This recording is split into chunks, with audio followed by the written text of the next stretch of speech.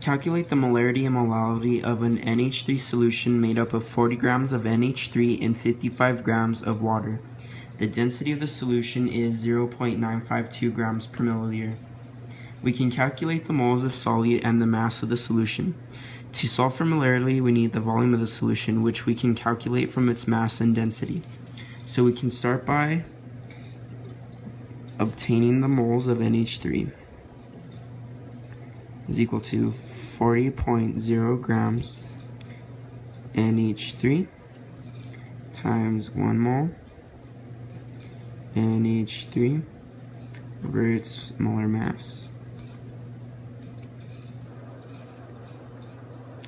And that equals 2.35 moles NH3. Just underline that. And the volume can then be calculated. So volume of solution is equal to 95.0 grams of solution times 1 milliliter over 0.952, that's given, times 1 liter over 1000, which is our conversion factor, and this equals V equals 0.0998 liters. And now we have more than enough to calculate our molarity, which is big M, remember. Big M is equal to 2.35 moles NH3 over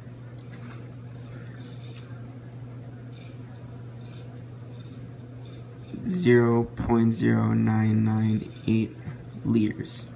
And we get a molarity of 23.5 molar, and that is something we can box in because that's an answer.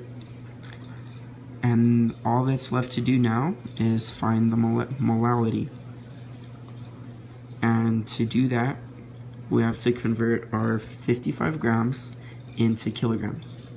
So all we have to do is 55.0 grams of H2O times 1 kg over 1000, because again that's our conversion factor, and that equals 0.0550 kilograms of H2O. Just go ahead and underline that. And then all we have to do now is calculate molality, which is moles of solute over mass of solvent. So that's going to be 2.35 moles over 0.0550 kg. And we get a molality of 42.7 mole. And we could go ahead and square that. And that's how you find molality and molarity.